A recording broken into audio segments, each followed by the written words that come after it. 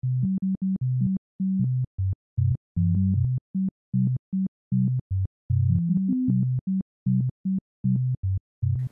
there, and let's get to it. Today we're looking at two very similar concepts in DaVinci Resolve, compound clips and nested timelines. This is a pretty standard feature for NLEs, and what it does is it enables you to select a group of clips inside of your timeline and to unify them into a single piece of media. Usually you still have the option of entering this grouped media and making further changes to the clips as individuals, but externally the grouped media will be treated like a self-contained clip. The way it's performed is very simple. You select all of the media that you'd like to compound. You right-click on any of the clips and go to the top and select New Compound Clip. You'll be prompted to give it a name, and if you've heard my rants about good housekeeping, you will. You also have the option of combining all of your audio tracks into a single adaptive track. And as soon as I click OK, you can see that the clip now appears to be one video and just one audio track as opposed to the two that we had before. I have an icon in the bottom left corner of both the video and audio indicating that this is a compound clip. And if I was to scroll through, you'll see that the cuts are still occurring inside this one clip. Now, this doesn't imply that you've permanently committed this series of media to this single compound clip. You can still right-click on it, select Open in Timeline, and continue working on your edit, which is really neat because if there's any sort of mismatch or if the edit wasn't to your liking, you can always come back to it. To get out of the compound and back to the general timeline, you just have to look in the bottom left corner of your timeline panel and click up the hierarchy. And now I'm back out here.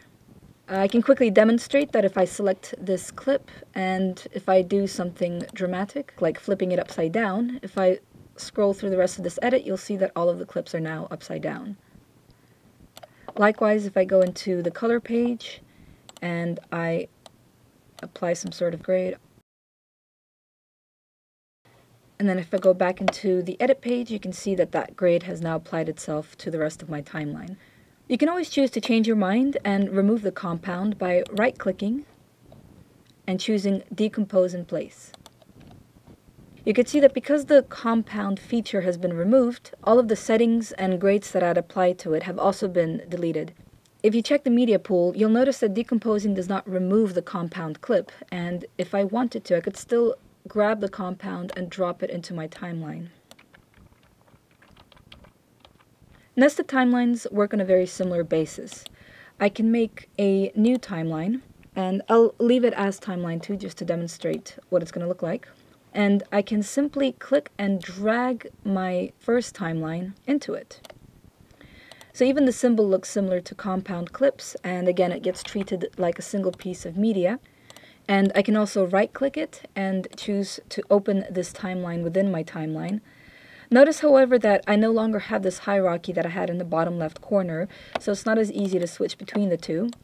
Additionally, if I go into the color page and try to apply a grade, it will not affect the nested timeline.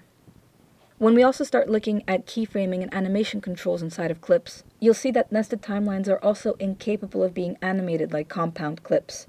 So essentially, there's not really any benefits to nested timelines over compound clips. I think the reason nesting got included in DaVinci is because so many people are used to using that workflow inside of other editing programs. So I'd recommend that instead of drag and dropping timelines into other timelines, you instead get into the habit of selecting clips, right-clicking them, and generating compound clips out of those.